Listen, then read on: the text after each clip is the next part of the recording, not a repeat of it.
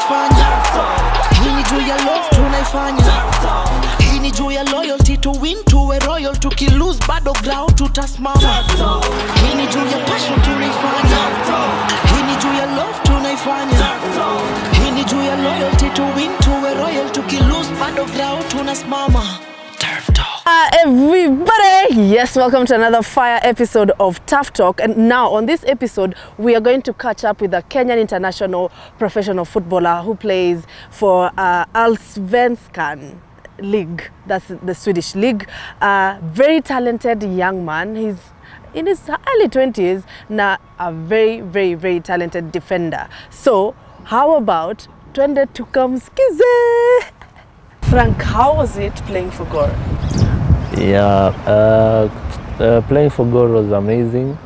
It was a good experience for me, considering that it was my first time to play in the Kenyan league even. So because I came from a club called Bongonaya. Back then I think we were playing county league. It's something 5th tier of Kenya football. So playing for Gor Mahia was an amazing feeling, an amazing journey. It's what pushed me to where I am now. Yeah. And speaking of where you are now, how did you end up in the Swedish league? Yeah, I went to Sweden 2 years ago. Yeah. It was an amazing feeling too, I can say. I went to Sweden through my agent. His name is Idris. Idris Isse. He's the one who spotted me while I was playing for Gor Mahia. He was in the country. He came to check on someone else, but at least he fell in love with how I played. Yeah. He contacted me and we penned the contract with him. And then he started to find a club for me, which he eventually did. Eventually found Djurgården in Sweden. Gave them my videos and told them that he's a good player. Yeah. Even you guys can follow up. So the team kept on following up for a couple of months. And then when the window came, the January transfer, they decided to acquire me. So that's how I found myself. Whoa, so literally they had come to scout for watu wengine and then hivyo tu ndio ukaangukia. Yeah. Wow. Yeah, literally they came to scout another player. Yeah. Someone who also I think is out there right now. Yeah. So they came to check him and coincidentally we were playing against them. Wow. The guy that they came to look. Yeah. So while we were playing, they fell in love with how I play. Yeah, and then it all started from there. I can imagine, because Olunga was a player for your team. Yeah. So coming from such a story, so inamaanisha awase wanaangalia ligi zetu as much, because there's so many players playing in Sweden, Kenyan players. Yeah, I think right now Sweden is the best market for Kenyan players, because I think since we've established a route towards the Swedish league, it's getting quite more easier for even the upcoming players who are coming to get a chance to make the move. Because it all started with I think probably even Mariga was in Sweden. So such people are the ones who opened the door. Mariga, Wanyama, and then Olunga played for Djurgården. Yeah. So for me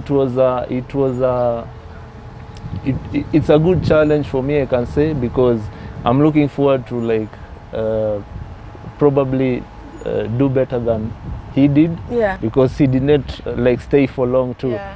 So for a year? Yeah, it was for a year. Yeah, he stayed for a year because he played only in 2016. Yeah. Yeah, and then he left for China. Very good money. Yes. So I'm looking forward to also play good football in Sweden, and probably even open more greater doors for myself and those who are coming behind me too. That you have to be inspirational, to be honest. I Yeah. mean, it's not easy for my players. Like si kitu tu inafanyikanga ati tu umeenda tu Sweden ati tu.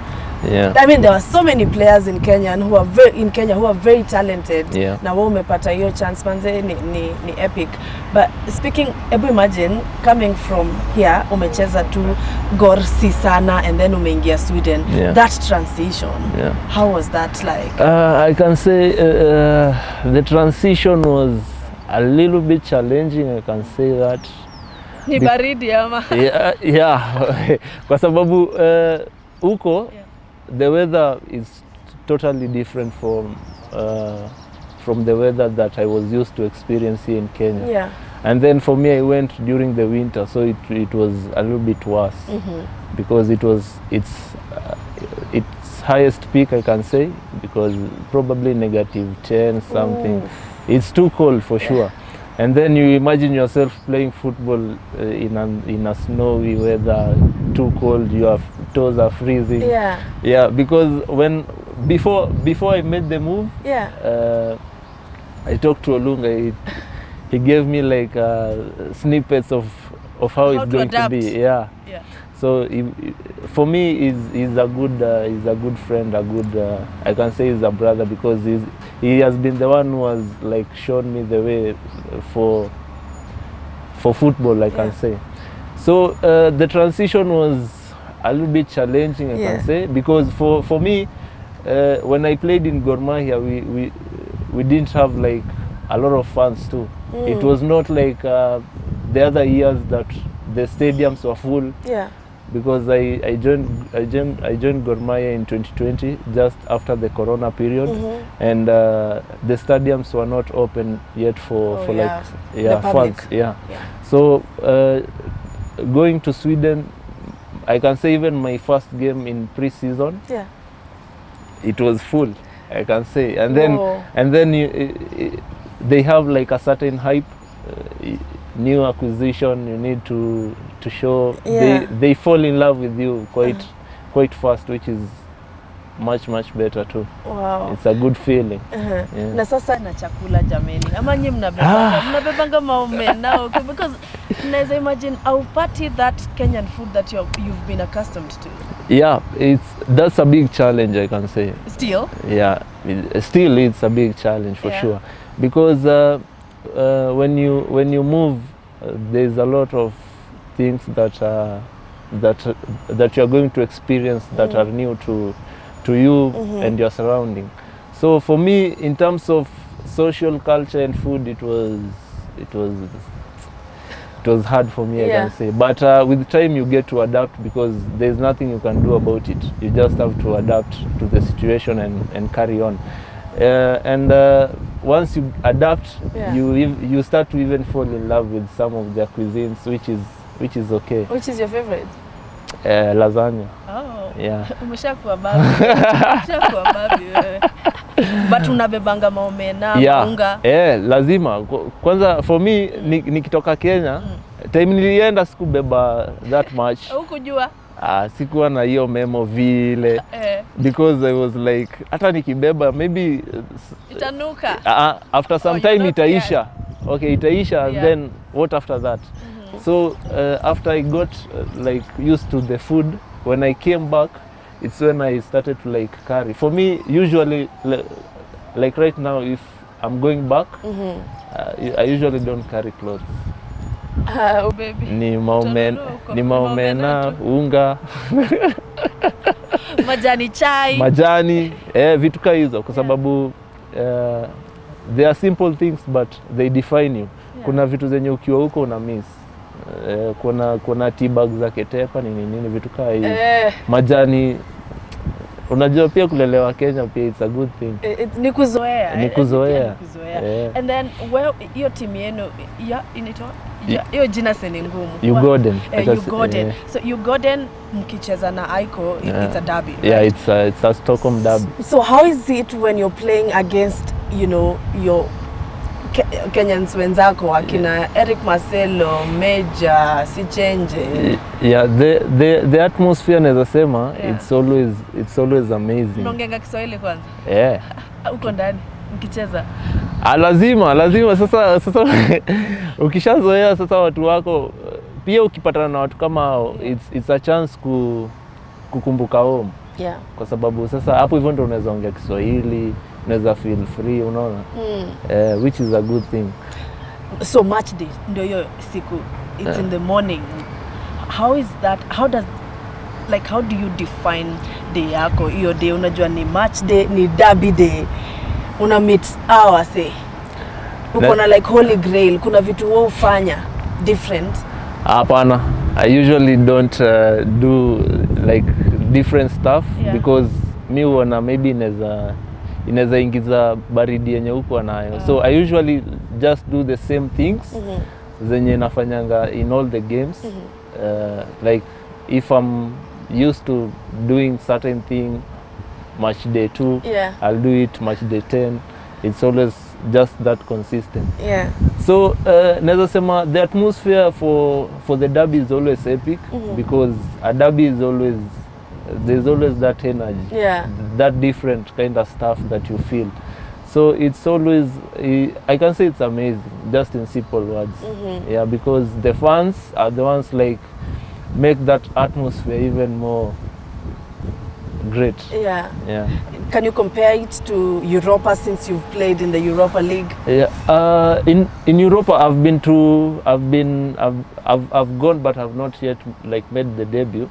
But you can feel, even if you're outside on the bench, you can feel the difference. There is always that there's a tempo, a different tempo, like with the ball. If you like compare it to the Swedish league, there's a different tempo, I can say different tactics, how you approach that game. I can say that's the difference between maybe the derby and Europa, because when you approach a Europa game, you feel even the teammates, there's something different about them. Wow. Aya, turudi tuongelele like ligi yetu hapa Kenya. You know, like is there a difference since you left? Since I left, I can say there's progress, but for me, I'll hope even to be more that the league to progress even much better, because when I was playing, I can say it was not it was good feeling, yes, because it was my first time. The energy was up. I needed that playing time and space when I started, but right now I can say there's a difference, because when I was in Gor Mahia playing, the games were not being aired, by the way. I think once in a while we had I think it was Bet King, if I'm not wrong, but again they left, I think midway of the season or something. So exposure wise it was not that easy, because for us players Nima video I think zinatuza for a better part of our career. Uksabu if the games are being aired, hawezi jua nani anakuona. There's always a scout, there's always someone who's watching. So if the games are being aired and unaona infrastructures inakam, there are some things being put in place to like elevate the game, inakuwa much better. So in regards to, you know, social media presence na footballers, like nasema hivyo cause nimeclick so many players, na unaingia wengine hata ako private, unajua mtu ako private ako na like 300 ama 10, yani ana presence whatsoever kwa social media. Manze unaweza wa advise aje? My advice to such people, mimi naweza sema they need to be more active as a player, ukuwe footballer, rugby, bora you are an athlete. I think for me social media it's too powerful to be kept in the dark, like in this era and age, because it helps a lot. Kuna impact unaweza make as a footballer, as an athlete. You never know who's your audience. Naona as much as our audience unafaa kuwa na someone who's clicking, who has something that you like, ama that you want to feature in. Mina's advice, we just keep it running. We keep posting, we keep engaging with our fans. Yeah. Such things go a long way. Yeah. Kwa sababu saizi social media, it's there to stay, the internet's there to stay forever. So hawezi jua una impact nani like in 2 years, in 10 years from now, anaweza learn from what you did, from how you carried yourself, how vile ulijitoa kwa blog kama mimi naweza sema hivyo. So ni an inspiration to not only yourself but to other people. Any word for younger players, inspirational, to just inspire them? That's your camera. Okay. So to the youngins who are watching, the upcoming footballers, boys, girls, ladies, men, ni poa to know what you want in life. How you push towards that determines a lot, because it's never always about hard work. You need to be smart too. Lazima you know which route you want to take. There's always the longest, shortest, normal way. So it takes a lot. The journey is always tough, always. So definitely utakuwa zile za how you carry yourself towards the finish line, if you already plan to have a finish line. So the journey is always tough. You're gonna have to man up and woman up if there's something like that. So itakuwa hard. Hakuna, and something funny that always my dad uniambia that I carry with me is that it's always gonna be tough. Hakuna siku itaikuwa rahisi. Whatever comes easier goes away easier too. So you just need to go through some little hardships, if not bad hardships. Unajua kuna wale wasiusema ati hardship ni hardship. Hakuna ile rahisi, hakuna ile ndogo. Ni hard zote. So lazima utago through some determining moments zenye zitakuweka in your head, uko like, am I doing right? Am I on the safe journey towards my success? So nizo tu I think I can say, and always to pray, because health and life comes from God. Absolutely, thank you.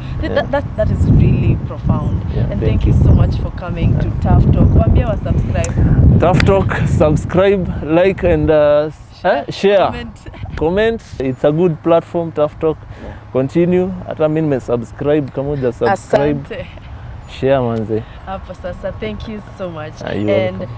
Guys, that's how we end the show. Thank you so much for, by the way, Tusker grounds wametupatia, Tusker FC ndio home yao, wametupea hii place tuweze shoot. Thank you so much the management, and guys, keep subscribing and see you on the next one.